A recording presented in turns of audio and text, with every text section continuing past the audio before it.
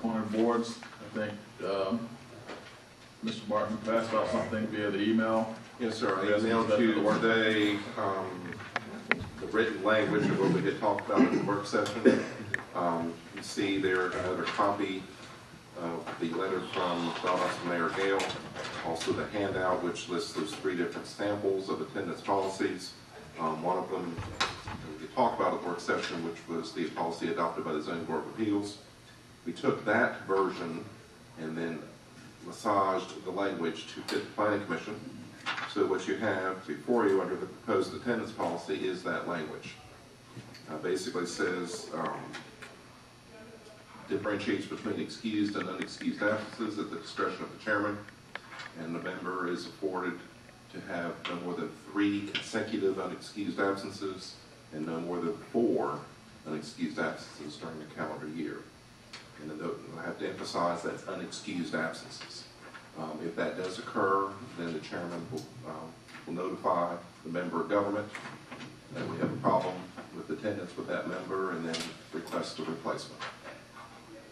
Like we talked about the work session, all of the appointed boards are being affected by the request from the city. This is a shared board, and it's in our case 5 member governments. Makes it a little bit more awkward to come up with a policy when you have 5 different governments at the table. Our board does not have an attendance issue and hasn't had one for 20 years, so I don't see that being a problem. And it's a fairly generous policy, the way it is worded. I believe that in the work session, we deleted the part where the chairman gives excuses or notify the chairman. It said it was just going to be an administrative. Well, we didn't specify that you have to notify the chairman. It's just the chairman determines the excused versus unexcused. Logistically, it would work the same way it has worked all along, is typically the members will notify one of staff, and we share it amongst ourselves and certainly with the chairman. And that includes the reason why the member won't be here. And then we simply note it in the attendance log, and my guess is if the attendance log shows a member that hasn't been here in 6 months, then we go back and look to see why. And if there's a problem, then I think staff's mode of operation would be then to discuss it with you at the upcoming meeting. And just basically to let you know that there's a problem, the chairman can confirm that as excused versus unexcused, and then we can act accordingly. Is the bottom part down here, Matt, the Proposed GLPC attendance policy.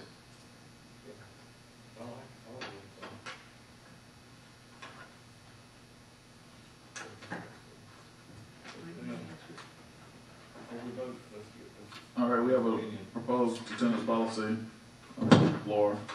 Is there any other discussion on this attendance policy? Mr. Chairman, on the, as a point of clarification where it says, one place it says regular meetings, the other total meetings. Right.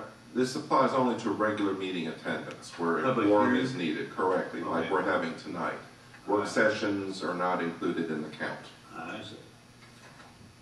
Even though we note attendance at work sessions just for record keeping sake, but they're not counted. Very good. All right, any other discussion on the attendance policy? Under the proposed then is,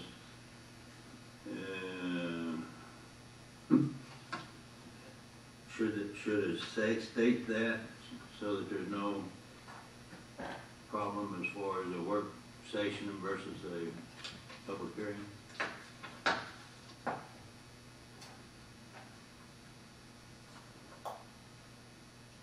in parentheses, regular meeting. Because technically a work session is a public hearing because it is open for public hearing. Well, We could insert the word regular in front of where it says in the middle, for either 3 consecutive regular meetings or more than 4 total regular meetings during the calendar year. We could clarify it that way. for regular Meetings.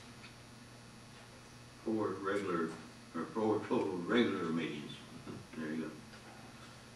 All right, we have a policy policy on the floor with a noted addition to define the regular meeting. Can we get a motion from the commissioners? I make a motion that we, make the adjustment we were just talking about to the staff recommendation at the bottom of the page on item number 7, the agenda item. And that we recommend that to the county commissioners for approval. All right, we have a motion He did that. I'll second. and a second for the attendance policy. Any discussion on the motion? Sir, you want to take it to the county commissioners, I don't. You don't have to take it. We can do it. This is something we're gonna do internally. Okay. Well, it's an adopted policy by this board. Part of the confusion in this, like you see in the packet, there was already language in the Valdosta regulations that stipulated the attendance policy. Not all 5 member governments had such language. So it's just gonna be It's a board thing. a board, okay. I make a motion to approve it as, not a recommendation, but we approve it. With the modification that was discussed earlier about insert a regular commission meeting, and second is the regular commission meeting. All right, we have a motion and a second. There being no other discussion, all those in favor, please indicate by raising your hand. All right, the motion passes unanimously. The next item on the agenda